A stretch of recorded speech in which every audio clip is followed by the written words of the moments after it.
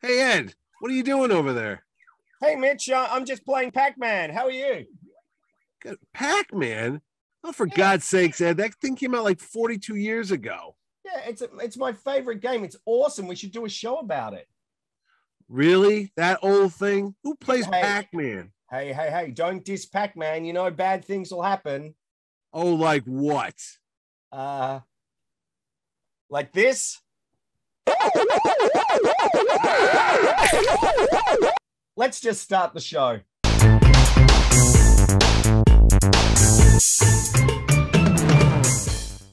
Hi, this is Ed Dollister.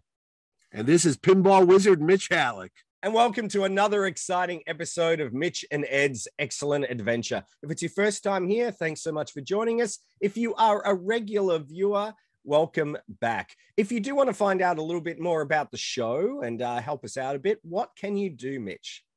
Oh, Ed, that's easy. All you have to do is be a subscriber to the Mitch and Ed Excellent Adventure. And you do that, it's as easy as slipping a quarter in a slot in your favorite arcade. Just hit the subscribe button and you'll be subscribed to our channel. We thank you. And hit the notification bell and you'll know when we go on a next excellent adventure. And why not hit like just for the hell of it? Where are we going today, Ed? We're heading back to the arcades to the early 80s. Actually 1980, but it didn't really take off until like 1982. Hence my ET baseball cap today, where that was also huge in cinemas at the time. We're going back and looking at Pac-Man. Pac-Man was a phenomenon, and it was an unexpected phenomenon by, I suppose, by the creator Toru Iwatani, who worked at Namco. At the time, Space Invaders was huge in 1978 when that really was the arcade game that was the largest selling arcade game. Yeah, it was everywhere. It was packed into the Atari 2600. There was a single in Australia, Space Invaders by Player One, which was a top 10 hit, which I've got the single of, which was great. And it was huge. But Toru Iwatani, basically, who was working for Namco, they were developing Galaxian at the time, which is sort of a similar Space Invaders game. He was sort of going, well, you know what? Guys like video games. I want a game that, young people and girls can also play. So we were starting to create a more not a family-friendly game, but I suppose a game that was a bit more appealing to all ages. They were developing a new method where they could display sprites with multiple colors, and you'll see that in Galaxian when they were doing that. So they could do the colorful colors and everything like that, and that's where Pac-Man sort of was created. Did you play Pac-Man in the arcades? Oh, I did. I was a big after school roll of quarters arcade nut. Space Invaders, then it was Asteroids was the big game to do. And then I remember when Pac-Man started showing up at the arcade and my friend Al was all into it. And I was like, I don't know about this Pac-Man thing with this little yellow dot and you got to eat these things. And what's up with those ghosts? But it took off. I remember every place had a Pac-Man machine. The pizza restaurants, the pharmacies had them, the arcades, everywhere you went, the pool halls, everybody had a Pac-Man. And those ghosts became like instantaneous pop culture hits. You say 82, I'm going to say like 81, because I remember going to see Raiders of the Lost Ark and Superman 2 that summer. And in the movie theaters, they had an arcade machine. And I remember everybody was playing Pac-Man. And not only that, there was books about how to beat Pac-Man. And I have one somewhere here. It's a paperback. Yeah. Well, mine was a little paperback. And what it did, it had all the patterns. And you would read it, and it would say, like, go to the left, go up and down, and wait for the ghost to go by you, then go up around. And it would tell you how to clear each screen, because that was the big deal. It was, I think the cherry screen was the first one. And then you'd have, like, strawberries and oranges. And every time you cleared another screen of Pac-Man mazes, you'd have a new fruit. And then after about 5 or 6 of them, they'd have these little cartoon intermissions to give yourself a rest. The little cut scenes, exactly. And those were actually fun. I remember just watching guys that were really good at it, and I'd sit behind them just to wait for the cut scenes, because it was like, like a bonus feature that we have nowadays. in the world of DVDs and Blu-rays. But there was the ghost would go down the screen chasing Pac-Man, and then they'd come back freaking out, and there'd be a giant Pac-Man with that waka waka waka waka waka waka, long before Fozzie Bear, I think, was doing that. And yeah, that's my memories of Pac-Man. And then we had a song here. You might have had a Space Invader song, but did Pac-Man Fever break the top 10 charts over in Australia? Well, I know that it reached number 9 by Buckner and Garcia. I've got their album, Pac-Man Fever. That's both the album and the single sold over 1 million copies. Yeah. And I play that regularly. I quite like it. I don't think we're going to be able to play any of it now because of the content matching. Well, I think I could hum the lyrics. Pac-Man Fever. Or that's actually Cat Scratch Fever. I kind of just... That's right. It's driving me crazy. Yeah. And it is, that is a great earworm. It was huge. So that came out in 1982. So let's just backtrack a little bit. Originally in Japan, it was the name of it. I won't pronounce it because I won't be able to do it justice. But basically in Japanese, it was an onomatopoeia, which basically was the sound that you made mimicked what it was doing. So it was actually... The name of the game was essentially like open, close mouth, open, close mouth. Oh, it was. Oh, okay. So see, I thought I was going to say, I thought it looked like a game called Maze Craze, which was like an Atari 2600 game where you just basically had to go through a maze and stuff. And then, they added the ghost chasing after you too. So it was kind of as much as it was an original game, it was kind of like a hybrid of some other games that were out there, So I think it did take a little bit of inspiration from Maze Craze. So it was also the inspiration of Pac-Man itself was a pizza with a slice taken out of it. Oh yeah, no, I could see that. Yeah, which is where he got that. And originally it was going to be called Puck-Man because it was like that was the name of it in when they were going to bring it over. However, they decided to change it from Puck-Man to Pac-Man because they felt with Puck-Man, it was very easy for people to graffiti it with an F in front of it. To stop it being, let's say... I didn't know, more adult. Yeah, yes. I can see that. I didn't know that. Do you know why the ghosts were called Inky, Blinky, Pinky, and Clyde? What was up with that? So basically, they were originally all going to be the same color, and Iwatani, who said, "No, I think we should make these individual colors and give them some personality." And essentially, what he did is there's a little bit of very early AI in those, in that they are different enemies. It's not just the same thing, everything like that. No, so Blinky was Shadow. Pinky was speedy, it was really fast. Inky was bashful, which moved around, and Clyde was pokey, or the dumb one. So they all had their individual personalities as well. And as you said, they became Pac-Man and the Ghosts became such an iconic part of video game lore and T-shirts, everything, merchandise. I had a cork board, like a bulletin board in my room that had Pac-Man on it and such. I remember there was T-shirts and all that stuff. There was plush toys, which I had some. Hats you mentioned about, badges. There were a lot. Badges, You mentioned about the magazines. I remember having a few of those. Oh yeah, there were Video Game Monthly. It was like with the Rubik's Cube. Rubik's Cube, when that came out, there were a lot of books about how to solve the Rubik's Cube. Yeah. So there was that. You always ask me, well, did it have a board game and did it have a lunchbox? Lunchbox? Yes, it did. Really? And I'll put it up now.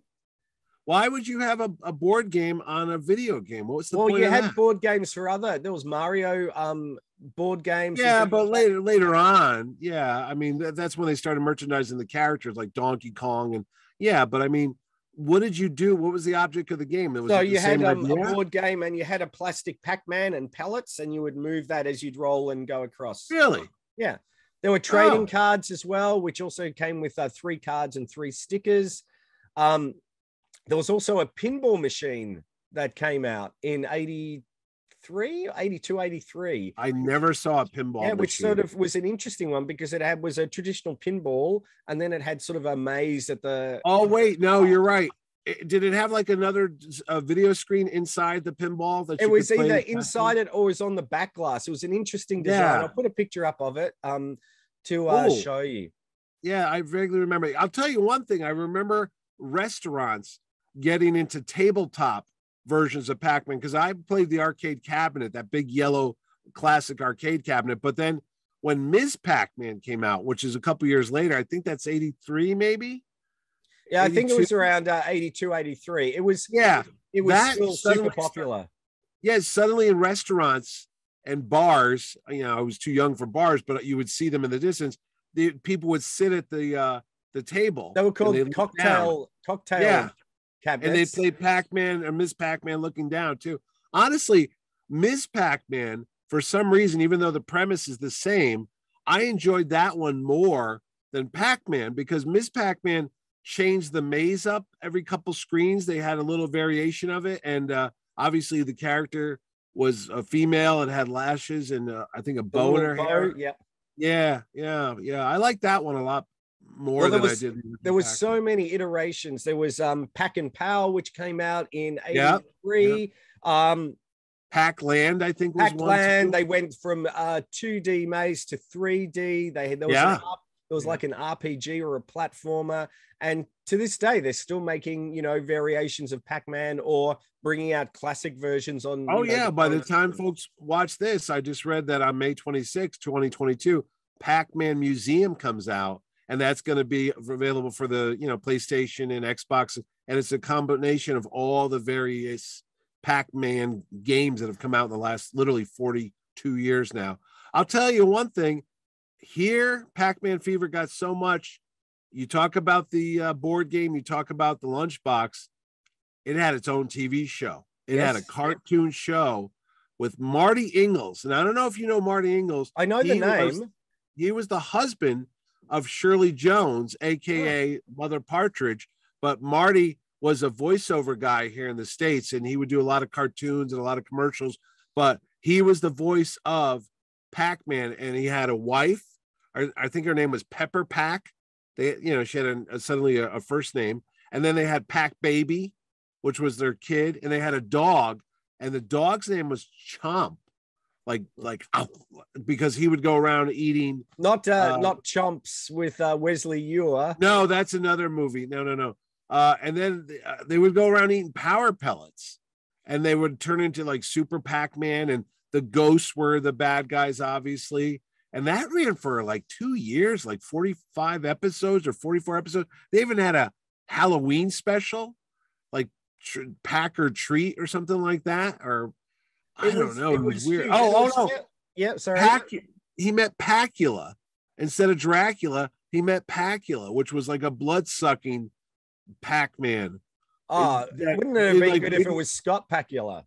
That's Bacula. Sorry, Bacula. And then they had a Christmas special where he actually met Santa Claus, And God knows if the Pac-Man craze did not die out, pretty soon he would be in a DeLorean going back to the future. Let's pack this episode up, I think. But before we say that, wait. Before we cut on to that, how long did Pac-Man Fever reign in Australia? Because here it kind of went throughout the 80s, but I'll tell you one of the saddest days is when I got the Atari 2600 version of Pac-Man, and my friends and I, we were in high school, we were counting down the day when they were going to release that, and it came out on a Tuesday, and my mom bought it at Sears, which is like the big department store. We pre-ordered it. I think it was like $40, and you put that cartridge in your 2600 and you were instantaneously disappointed because they screwed it up. You don't know how, but they screwed up Pac-Man. I mean, the premise was there, the look was kind of there, but the 8-bit graphics were not the same thing as the arcade. And even the sound, that waka, waka, waka, waka that you heard at the arcade, they didn't even get that right. Correct. Even that classic when he would get eaten and that everything was missing. Yeah, it was a pretty poor port. However, having said that, thanks to you and your friends, it was the highest selling cartridge on the Atari system. I believe Pac-Man was the number one video game of all time too. It is. I remember looking in they had at the Tate's Toy Shop in Corio Village in Geelong. They had a glass cabinet where they had all the like expensive toys and video games, and they had the Coleco tabletop arcade that sold over. That was too expensive. That was like $130, I think. Oh no, really? Wow. Yeah, it was that sold over 1 million copies. Wow. I was going to say, I was going to say real quick, you mentioned Coleco. There were like knockoffs. Yes. Everybody was trying to be Pac-Man. There was a game called Ladybug, which was on the ColecoVision. Basically, it's Pac-Man. You went around as a ladybug and you ate like flowers and plants, and you were chased around too. It was exactly the same, except the maze was different, the graphics, but Ladybug was actually a pretty fun version of Pac-Man. Yeah, there definitely were a lot of knockoffs around. I think for anything, Space Invaders, and all that sort of stuff. You were saying, it's the most popular video game of all time, or most successful. It certainly is. As of 2016, it had made about $14 billion. Billion? Yep. That's a lot of quarters, man. And in 1981, when it started to, because it was a bit of a slow burn, they never expected it to be, so popular. In 1980, it was successful. 81, it outgrossed Star Wars already. No way. Yeah. Really? Yeah. Oh my God. I didn't know it was that because big. When you think about it, people are pumping in, for us, it was 20 quarters, cents. dollars. It was 20-cent piece. For you, a quarter, 25 cents, you play a game. I remember entering the Pac-Man competition. Really? They had one at Kohl's, at the Kohl's department store. So I go, okay, there was the cabinet. I went in, I died in like 30 seconds. It was horrendous. I wasn't very good at Pac-Man. Yeah. But, if you think about that, pumping in, you're paying, how much was a movie ticket back in 1981? Oh, about $4.50. Something like that. So $2.50, $4.50. Something. You're burning through that in maybe, an hour or two. Minutes. Yeah. If that. So I'll tell you what, though, it's been 42 years since Pac-Man came out, but he still is around. I remember when we saw that Adam Sandler movie that came out a couple years ago. It was about video games. It had Kevin James in it, and there was an actor who played the Japanese inventor of Pac-Man, and they had this CGI version of Pac-Man, and it ate him. Yep. It was like, what happened there? I was like, that was kind of dark humor there. He was actually in it. Toru Otani was in it as a technician at the very start. The real one. Yeah. But I think the problem with that Pixels, it was because it was an Adam Sandler film. It had a good premise. It was actually based on a short film, if I recall. The trailer was really cool. Yeah, we were looking forward to it. And then when we saw the movie, we were like, huh? Yeah. I don't know. But I was going to say one other big screen appearance that was more successful for Pac-Man comes in. No, he was in Tron. Okay, go ahead in Tron. He has a cameo in Tron. He has a cameo in Tron, in one of the walls where I think it's Sark is there. You can see a little Pac-Man just in the background. So but continue on. His other big screen is in a $1 billion movie, is in Guardians of the Galaxy 2, where Peter Quill, aka Star-Lord, now that he has the power of like the Celestials, at the end of the movie, he fights his father, Ego, the living planet, and he can turn into whatever he wants. And what does he turn into? But a giant Pac-ball or Pac-Man ball. And he comes flying at Ego and boom. But it makes the noise as it goes across that squeaky, rubbery, squeak, squeak, squeak, whatever that noise. What was that noise? Waka waka. Technically, I mean, you did say earlier about Fozzie Bear. That was Fozzie Bear was in 1976, so he was okay. It sounded like it, that waka waka waka waka waka, but I'm sure it wasn't. Anyway, Pac-Man has got an endearing legacy. Namco are now, I think it's Bandai Namco. Namco. But Pac-Man's like their official, their mascot, logo. For it. And they're today still Arcade One Up are bringing up they bring out those 3/4 those scale, home arcade machines. Here's a little arcades. here's a little bit of trivia for you. Yep. My gaming show, CT GamerCon, that I do here in Connecticut every March, the new logo is the Pac-Man C. When you look at GamerCon, when I do the C for con, I use the Pac-Man round circle with the open spot for the C. I'll show you the logo now. So that's it. Looking at Pac-Man, it's a classic. If you can get one of those Arcade One Up, tables, they're great. This one's like just a desktop one, is really good fun. It comes with a number of games, so you can still get it. You can still buy, the large scale ones from Arcade One Up, or you can get a restored cabinet. How cool would that be to have? Because cool. It would look, I know it would look great in my room. If I know. I want an arcade machine so bad. Oh yeah. Well, a pinball machine is next on my list, but I know. Fingers crossed. We'll talk about that at a later date. Mitch, if you want to find out a little bit more about some of our other shows, what can you do? Oh, and it's as easy as chomping a bunch of power pellets and running away from a bunch of ghosts. All you do is hit the subscribe button down there, and you'll be subscribed to Mitch and Ed's Excellent Adventure. Hit the notification. You'll know when we go on another one. And hit the like button, because we like you and you should like us. But that's it. That would be great. So, and also, if you've got an idea for a show or a topic, please let us know in the comments below. Well, that's it for another exciting episode of Mitch and Ed's Excellent Adventure. This is Ed Dollister. And this is Pac-Man Mitch. And we'll see you next time. Thanks for watching.